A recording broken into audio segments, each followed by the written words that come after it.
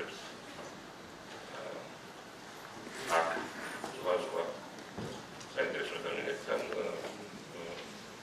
კამპუსებთან და წარმატებულ საერთაშორისო პოზიციებით საერთაშორისო მესამე შეხვედრა და მე ძალიან მოხარული ვარ ჩვენს უმაღლეს ამერიკის შეერთებული შტატების ელჩი, რომელიც ეხლა ხარაჩა პირველი ნაციონალური კამპუსი და რომელიც კონსერვატიული დიპლომატიური განათლება ჩვენს ოფიციალურ შემოშრომების ევროპის უნივერსიტეტში და რომელიც ჩვენ დოკუმენტის ყველაზე მნიშვნელოვანი ერთ ყველაზე მნიშვნელოვანი საკითხს ჩვენთვის როგორია საქართველოს ამერიკის შეერთებული შტატების ამერიკა არის ჩვენი თავარი პარტნიორი.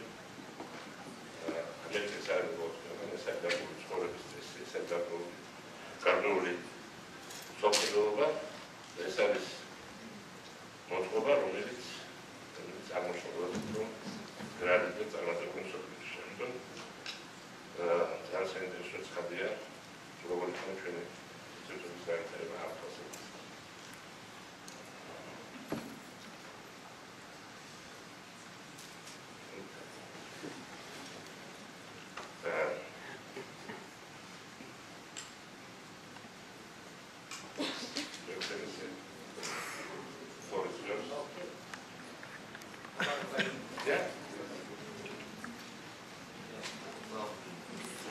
Thank you very much, Mr. Vendapidze, and thank you all very much for this high level of interest in our discussion.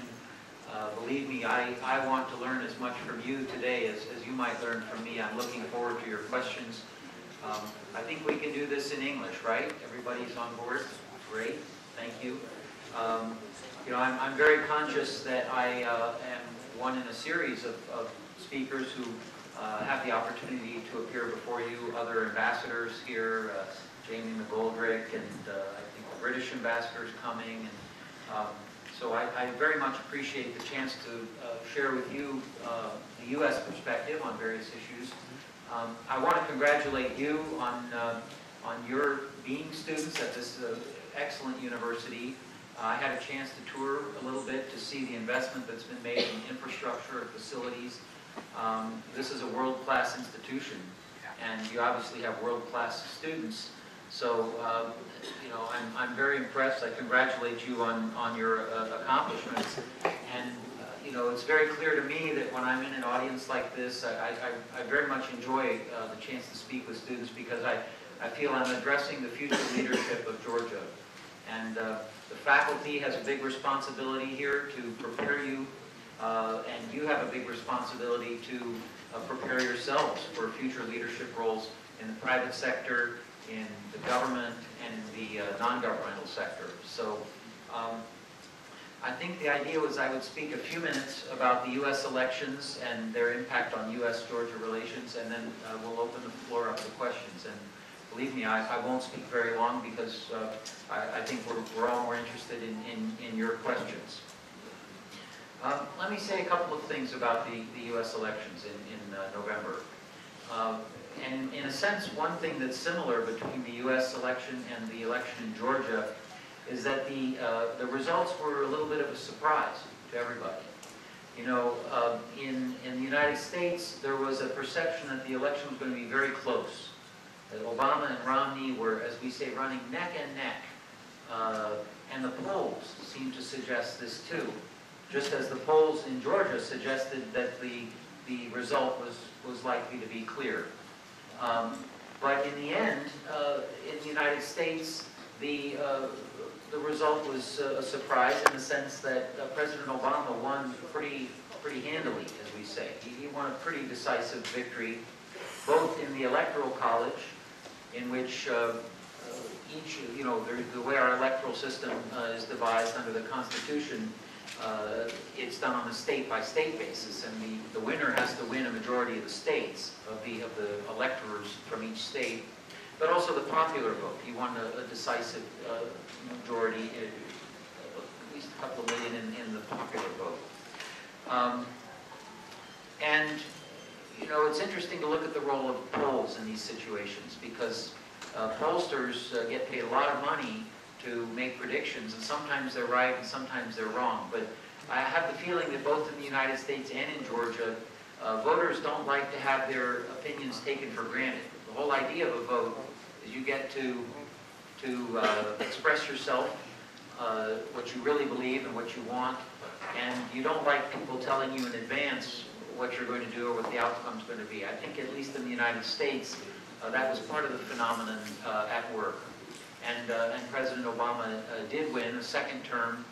I can tell you when he won his first term 4 years ago, I was ambassador in Uzbekistan, in Tashkent. And just as we did here, we had an event early in the morning to watch the election returns come in. We organized an event at a hotel, and the atmosphere was electric 4 years ago. As people from both in the American community, the community in Uzbekistan, which, by the way, is not a particularly democratic country, as you know, watched this process unfold and watched for the first time as Americans elected an African American to the presidency. And it was a very powerful moment in American history. This time around, there was maybe a little bit less drama associated with it, but it was still a very important event in the sense of having President Obama reelected now to see what he can accomplish in a second term as president when you're not bound by all of the politics that apply when you're still in your first term in office and you're running for re-election. Another thing I would say about our elections to remember, it's very important, it wasn't just an election for president. You also had elections to a third of the Senate, to all of the members of the House of Representatives, to many governors of the states, and to many local offices like mayors and city councils. And I just emphasize that because it's important to remember that in a country as big as the United States, one man can't run everything, and it's not all about the president. It is about the sharing of power with Congress and at the state level, where as much as possible issues are devolved down to the appropriate level so that they're manageable, because otherwise you have gridlock if every issue has to go to the president. So the results of the election at the non-presidential level were also important. The Senate stayed in the hands of the Democrats, the House stayed in the hands of the Republicans. And what does that mean? Well, that gets to another issue which I should talk about in terms of our election. As you know, we've had a serious ideological divide in America between the Democrats and the Republicans, with the Republicans becoming increasingly conservative, increasingly focused on fiscal conservatism, balancing the budget, cutting government expenditures, and so forth. This divide has almost become gridlock, and many people were looking at this election to send a signal that the time for gridlock was over, that it was time for people to approach difficult issues with an open mind, in a spirit of compromise. And I think although the results were not completely decisive in this respect, I think they were important. I think the message that came from them to both the president and to the Republicans was the American people do not want to have an economic crisis, a fiscal crisis because of ideology.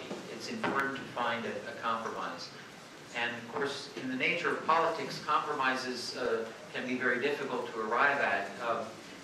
You need what we call a forcing event, something that forces everybody to make a compromise. Well, the forcing event on these fiscal issues is that on January 3rd, if the two sides do not agree, then massive cuts will automatically take place in the U.S. budget. It will affect every aspect of the U.S. government. And many people believe could create a business confidence crisis of global economic proportions. So there's a great deal of focus now on Washington on resolving this fiscal crisis. You'll hear reference to the fiscal cliff, going over the edge on January 3rd if they don't reach a compromise. And I would just say that to many people, the message from the election was that responsible politicians need to find a compromise on this before it's too late. And then finally, let me just say a word about U.S.-Georgia relations and then what the election had to say about all this, because I think everybody in this room really would understand that U.S.-Georgia relations were not going to really change that much whether Obama won or Romney won. U.S.-Georgia relations are founded on a strong track record of cooperation over the last 20 years, based on the notion that Georgia wants to define its own place in the world, define its own security arrangements, define its own political system, not dominated by any outside power. And that is what we want for Georgia too. And that's what we've been trying to support for the last 20 years. And that support comes from Democrats and Republicans alike. And then particularly after the war in 2008, the United States, on a bipartisan basis, came forward with a $1 billion assistance package, which we're still spending down. And that just reflects the strong bipartisan feeling in the United States about U.S.-Georgia relations. So in a sense, there's not a big story to discuss there. And what I'd like to do really is now just leave it at that, because I think it's your questions and hopefully my answers that will be of most use to you today. So thank you very much.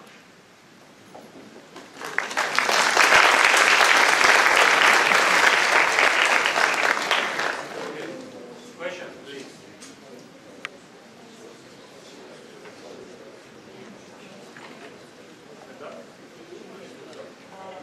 The University of Louisiana. I would like to know whether the situation in the Middle East will affect the relationship between the U.S. and Georgia, especially after the elections in Georgia.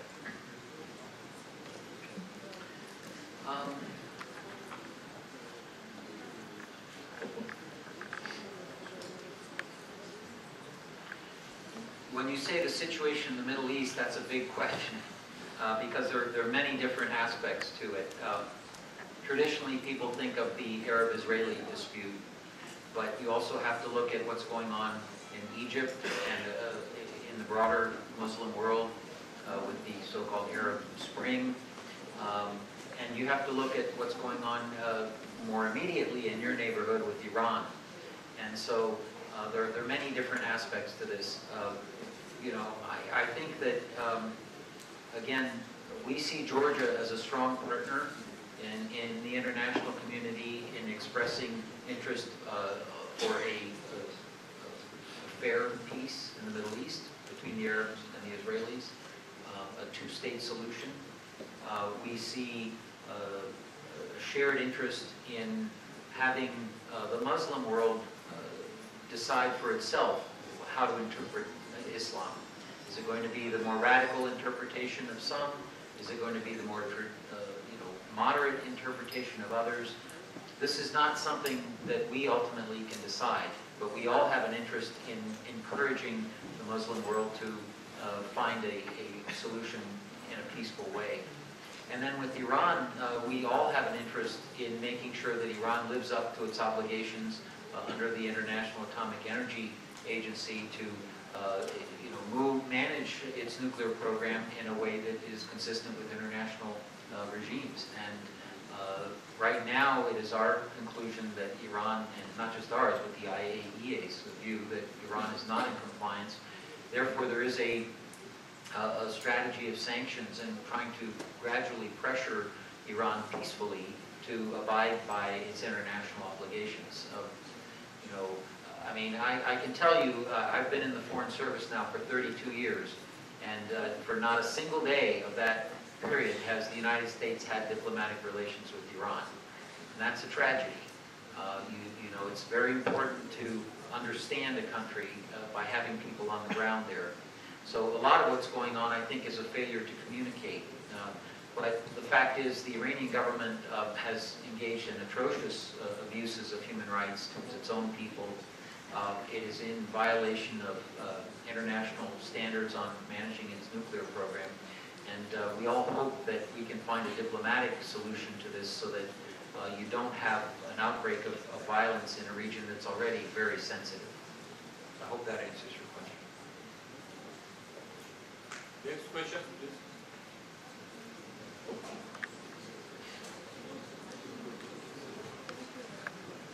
Mr. Ambassador, you mentioned the situation in the Middle East, located in Israel and Palestine. It would be interesting to hear why the United States is against the Palestinian state and why actually the European Union located different, why Georgia is pro. Sorry, the second part of your question? Why Georgia supports the Palestinian state. Thank you. Well, I will let Georgia speak for itself on its vote, but, you know, I mean, obviously Georgia was not alone in taking the position it took, and every country has to do what it considers to be in its own interests. You know, for the United States, our view is there must be a two-state solution to the Palestinian problem, and that unilateral steps to try to declare a certain state of affairs that is not grounded in reality are only going to make things worse. You know, there is nobody is trying to put the blame just on one side in this situation. It's quite clear that both sides have responsibilities to pursue if there's going to be a solution. But our feeling was that this particular measure in the United Nations was going to make things worse. It's not that, I mean, in fact, our goal is ultimately to have a Palestinian state.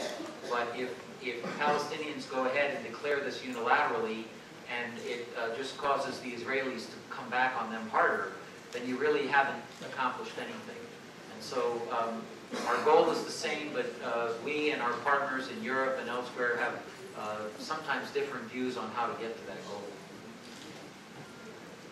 There was a question back here. Yeah, please. So I'll come closer. Okay. So nice to meet you once again. International Blacks University, the Faculty of American Studies. So you have just mentioned the elections and mentioned the fact that the Georgia and the United States are founded on the principles of democracy and so on and so on. And it's nice to hear from you, but as an expertise in this field, what do you mean? We saw the articles in Wall Street Journal, in Figaro, and in many other newspapers that expressed their dissatisfaction towards the policy of the new governments. And what do you think? How can the approach like this prevent us from affiliating with the NATO or the European Union? What's your personal opinion? Thank you. Sorry, how can those articles, what effect will those articles have on? Yes, the articles in famous newspaper press.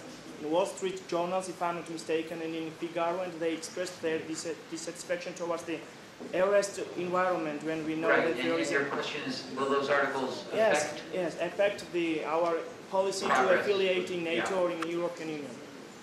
Right. Well, first of all, on the articles, you know, the West. Well, I can only speak about the American press.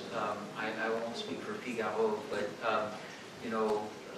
American newspapers pride themselves on being independent and objective, and they're not always objective and independent. Sometimes they are one-sided, but I think it would be a mistake to think that you can buy press in prominent American publications like the Wall Street Journal or the Washington Post. I think that sometimes journalists from those organizations and the people they talk to are susceptible to a kind of a pack mentality. That is to say, they don't want to be too different from everybody else because that might mean they're wrong. And there is a conventional wisdom in the United States about Georgia and about the government that was in place before. And it's taking a while for people to adjust to the new reality. Now, it's also the case that elements of the political system in Georgia are trying to influence those perceptions, and some elements are better than others in their ability to influence perceptions. I would just say again, it's very important to remember that when whatever the Washington Post says, that's based on things the Washington Post decided it would say, not things the U.S. government decided it would say, or anything like that. So these are free media who who not only can say what they want, but then have to take responsibility for what they say. So if it turns out that what they said is wrong, then that's going to embarrass them. So they, you know, in my view, as we say, there's another shoe to drop. The jury is not out on this whole set of issues. I would say that, you know, the general picture now where, you know, you do have a focus in the media on these arrests. You do have accusations from the previous government that the new government is moving towards dictatorship and things like this. This is incredibly damaging to Georgia's image around the world.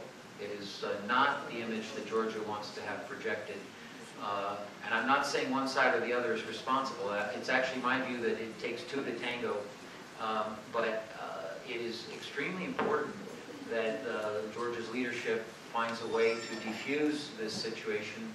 And my belief is that because both leaders are patriots, they will find a way to do that. I'm confident that they will. Questions?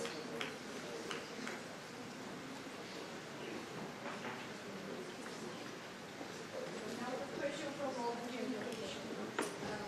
I have participated in many of the farming programs for many years, and I know that the US government helped a lot to Georgia government and Georgia state, and it cannot last forever. So how do you think, how we can do what, and in what things are you going to help Georgia? Well, thank you for that. You know, the United States has spent and continues to spend in the millions of dollars in Georgia on efforts to promote economic development, social development, health and education, and governance, political party building, strengthening the parliament, free media, and so forth. Obviously, at a certain point, those resources will taper off, but it's also a function of Georgia's progress. You know, countries graduate from these situations, and Georgia has made real progress in recent years, and it's important for everybody to remember that. And so,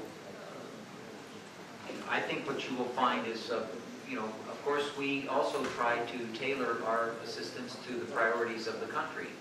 So we have a new government here that's indicated it wants to put more into agriculture, into education, into job creation, and so we are trying to tweak, alter, adjust, calibrate our programs to support those kinds of activities.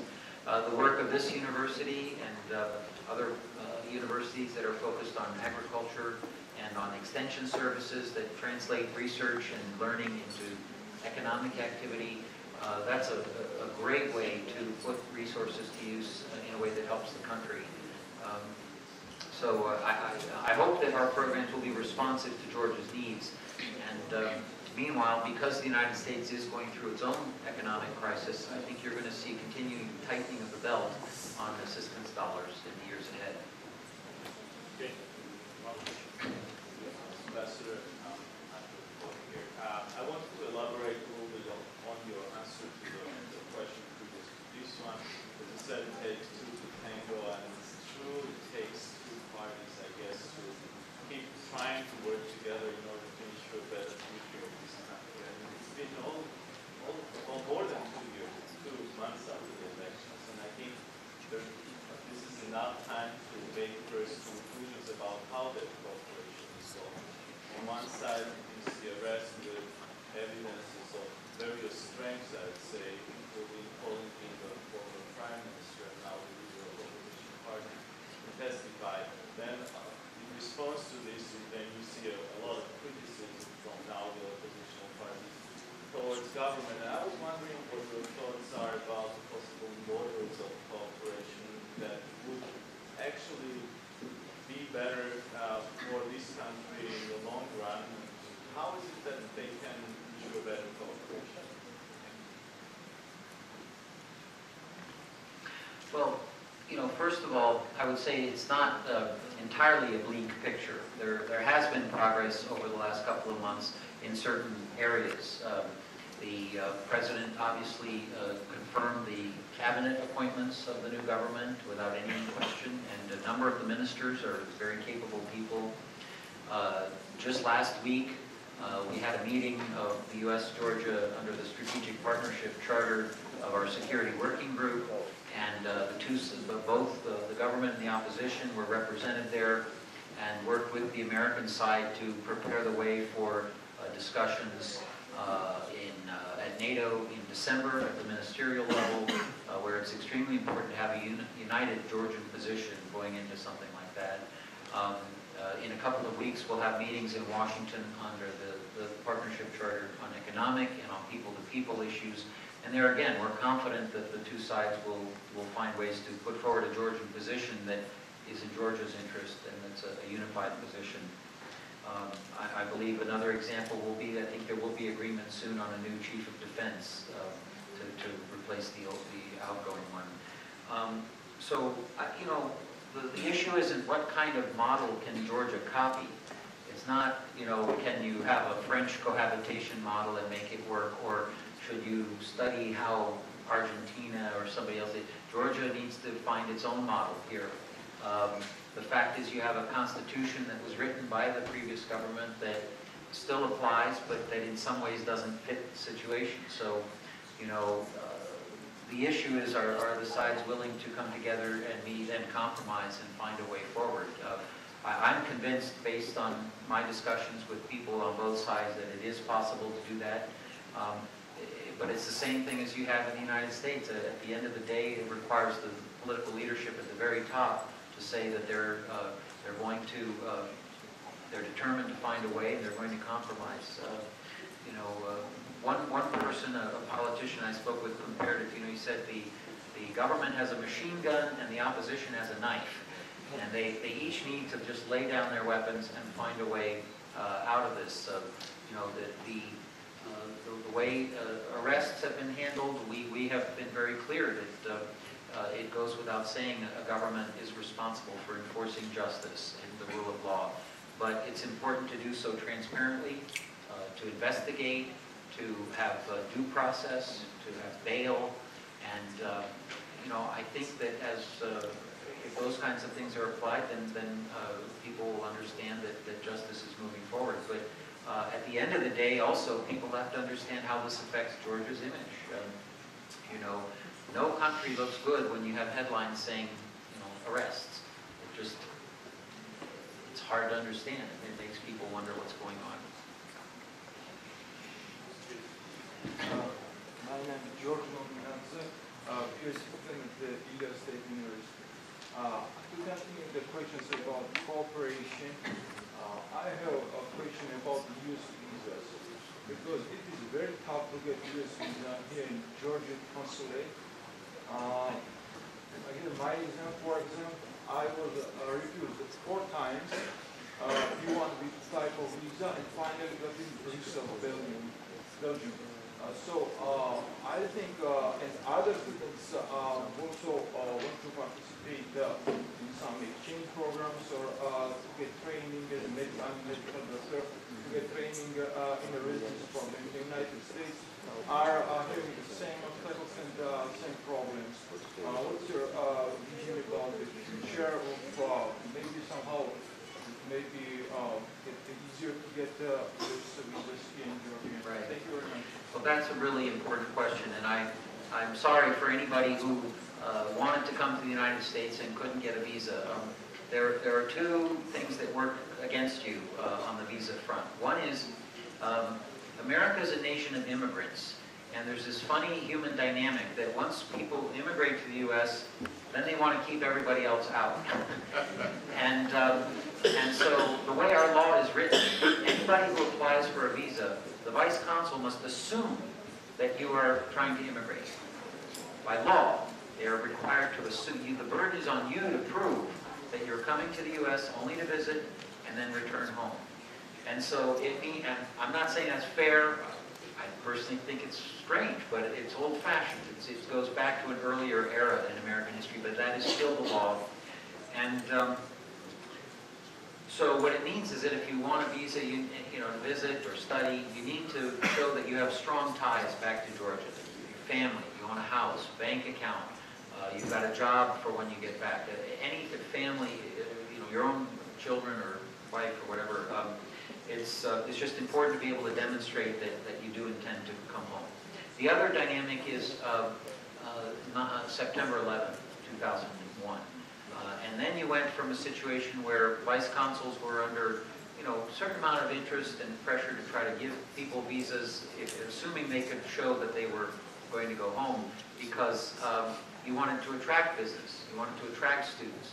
And then it turned out one of the students who got a visa went to aviation school and learned how to fly a plane into the towers.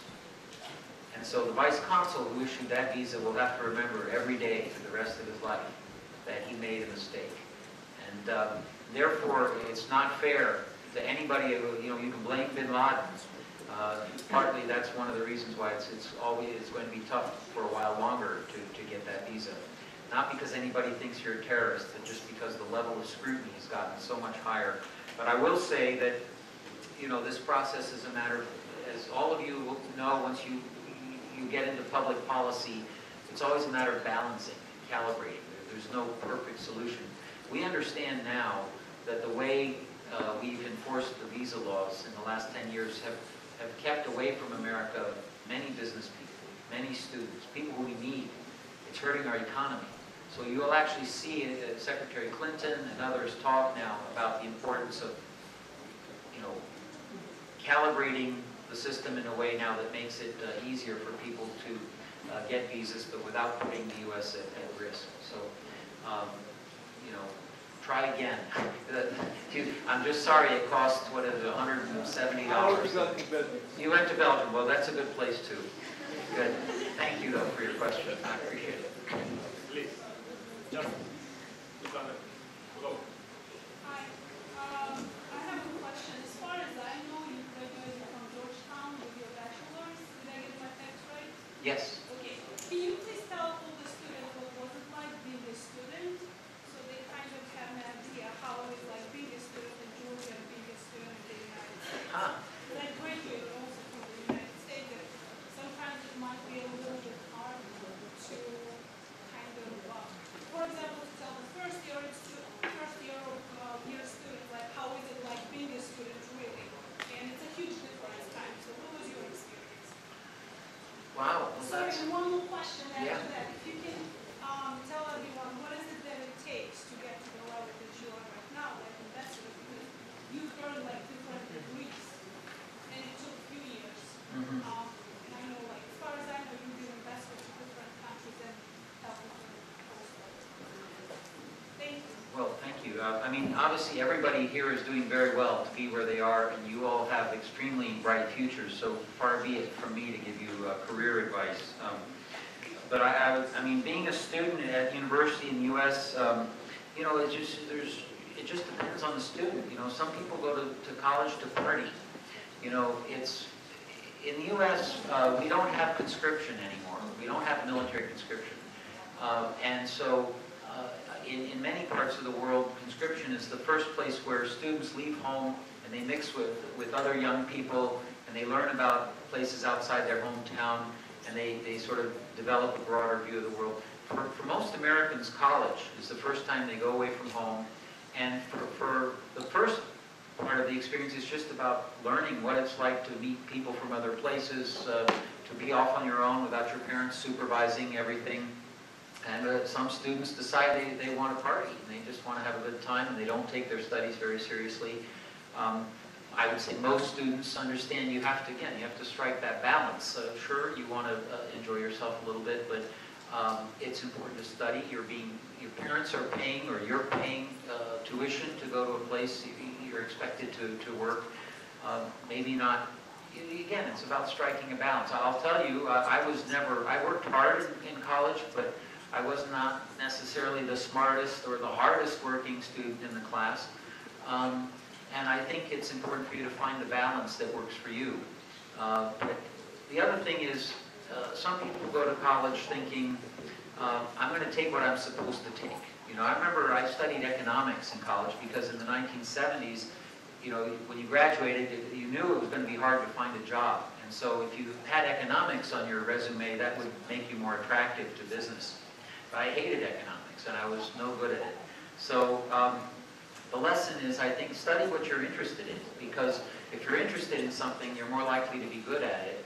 And if you're good at it, people will notice, and they'll apply that confidence that you have to other spheres of life. And they'll know that you may be good at archaeology, but maybe that means you'd be good to hire for British Petroleum, because they need archaeologists when they're digging their pipelines or whatever. So I think it's important, and the students who I think succeed most in the American university system, who take a couple of years to experiment, look at different options, different courses, try things that might seem totally new and unfamiliar to you, because you might find actually it's very interesting. And then at a certain point, make a decision on what you want to focus on. You don't want to specialize too early, but you want to move in a certain direction. If you find that that's the wrong direction, you're still young, it's not too late to change, do something different. But at a certain point, you want to focus on something. I think there's some people in the States who have been psychology majors for 12 years. You know, that tells you that they didn't find the right fit. There are decisions to be made about whether to go from undergraduate to graduate school. When I graduated from college, I said, thank you very much. I don't ever want to pick up another book. I took the Foreign Service exam. To get into the Foreign Service, you just take an exam, and you first a written one and then an oral exam, a series of interviews, and I didn't pass it the first time. So I went to work in the Iowa legislature as a staffer, and then I took it a second time and I passed it. And to your question about, you know, how our diplomatic service works, you do a variety of jobs. You go from third secretary to second secretary to first secretary. Again, I think that those who tell you you have to follow a certain career path to be successful, I don't necessarily believe that. I think if you do what sounds interesting to you, if you have an open mind and you enjoy it, then you'll do relatively well. And I guess I did. And I was asked to be ambassador to Uzbekistan a few years ago, and now I'm here in Georgia, and I'm very happy and very grateful to be here. But you know, the short answer is there's no single recipe for success. You just have to kind of listen as a student, listen to your heart, listen to yourself, and figure out what's really interesting for you, and keep your mind open to various possibilities, and talk to your teachers. They're smart people, and they can give you good advice.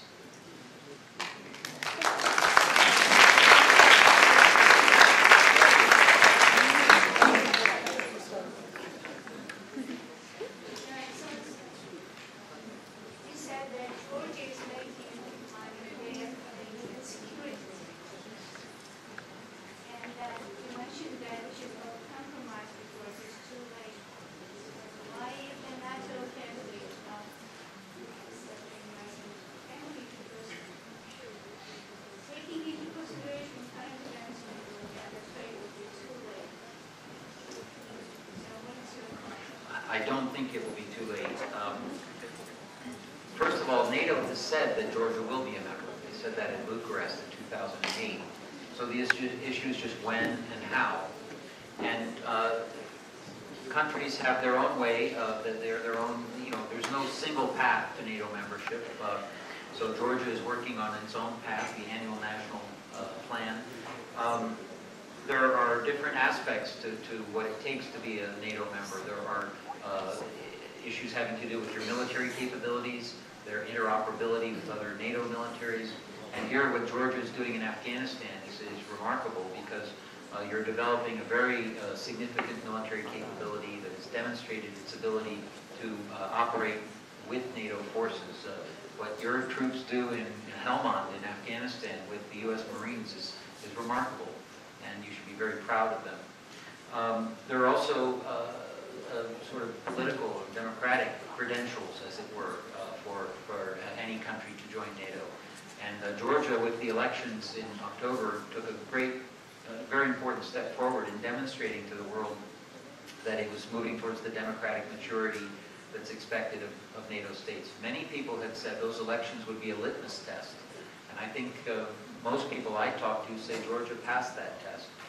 Then there's a transition, and that's inevitable too, particularly with the constitutional arrangements that you have here. This is a further test, a further challenge for Georgia's democracy. But again, I think with leaders who are patriots, you will find a way forward. I don't believe it's too late. I think it's important. My role is to remind people here that what this looks like from outside the country. And so what we've heard, some of the actions, some of the rhetoric and the criticism has affected Georgia's image in the world, but it's not irreparable, and it can be fixed, I think, fairly straightforwardly.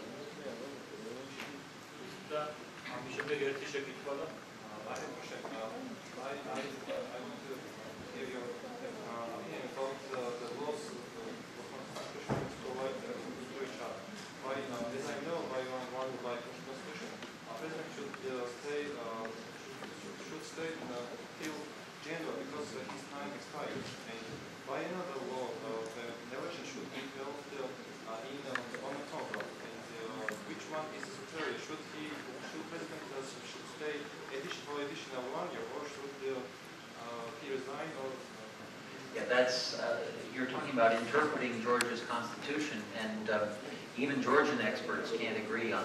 There are two contradictory elements in the Constitution, and so it's not for an outsider to come in and say this is the right answer. Here's what you should do. This is something that has to be part of the political negotiation, part of the compromise. Yeah. I mean, as I understand it, there are two directly contradictory articles in the Constitution. I can't tell you the answer, and it wouldn't help you for me to tell you, because you can't force one side to accept it. Both sides have to agree that they're going to find a way to make this work. And you know what? You talk to responsible politicians on each side, and they absolutely can find a way. There's no doubt in my mind they can make this work. Because either way, you're only talking about until October before it's going to change anyway to a new constitution. So you're talking about how to manage this period of the next 10 months, and there's no reason that can't be accomplished. You have mentioned that it will change the relationship with Georgia with Obama or Romney had won the election. Romney in his election campaign said that U.S. will change the policy with Russia. So do you think that it would have an impact on Russian food with the elimination of the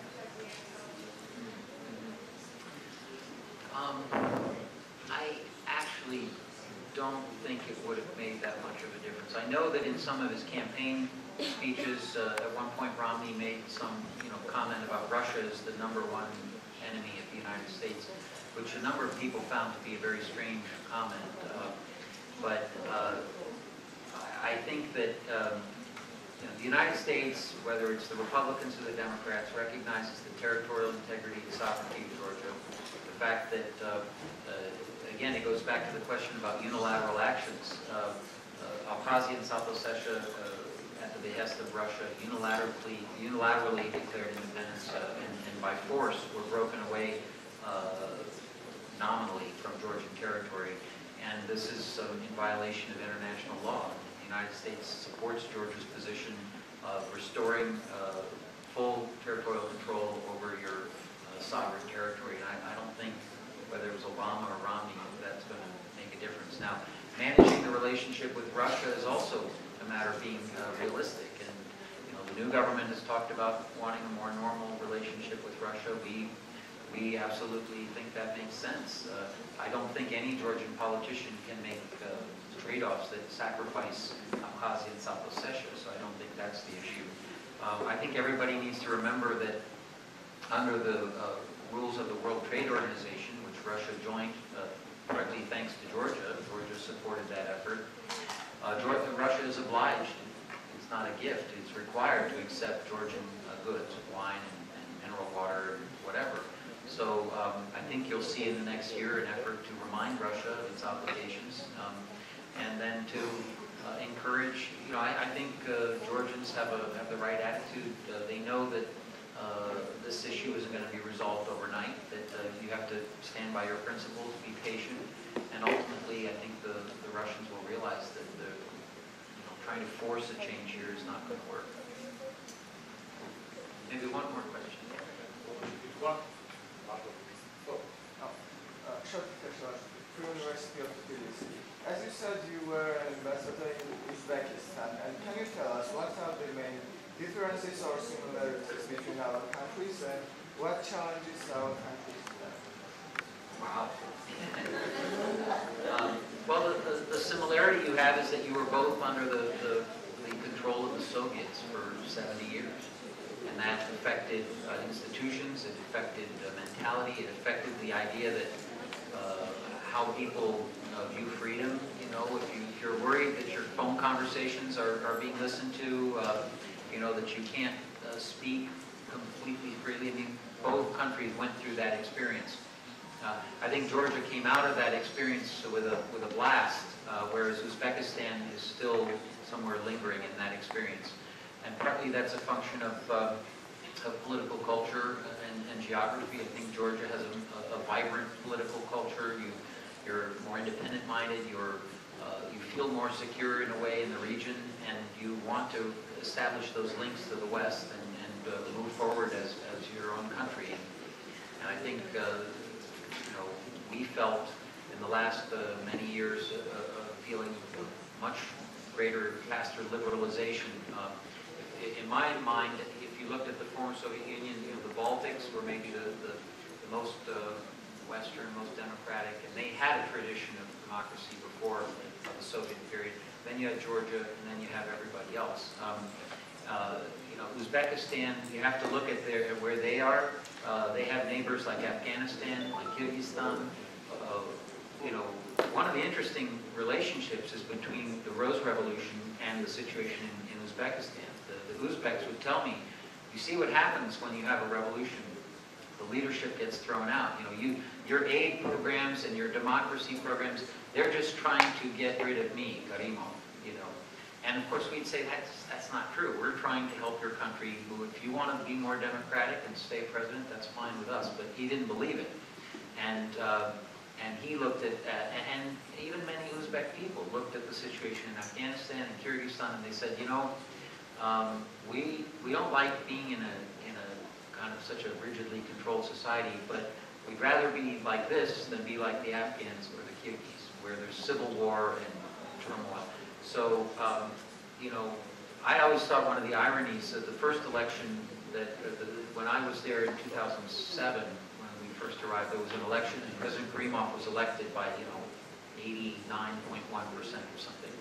And I always thought it was ironic that the government needed to calculate that, and because I think if they'd had a free and fair election, Karimov still would have won, but maybe by 51% or 55 or something. So it's ironic that they felt the need to have such control, but I think that the political culture of that region is very focused on control. It's partly, part of the world they woke up for centuries and they never knew. Was Genghis Khan going to be on the horizon? Tamerlane. They will trade individual liberty for security to a degree. Also in societies where water is scarce, it's been shown that people are willing to trade individual liberty for a strong leader who can control water resources in a way that enables people to survive. And so, and Central Asia is a very dry region, as you know. So there are political, cultural factors at stake, but there have been different experiences between Georgia and Uzbekistan, obviously. And the main point is, I think that Georgia is a unique model in the region for democracy in action. And the whole world is watching to see that this experiment succeeds. And again, we're confident that with patriotic leaders and with interested people in civil society that it will work. So, I want to thank you very, very much for your attention and your good questions.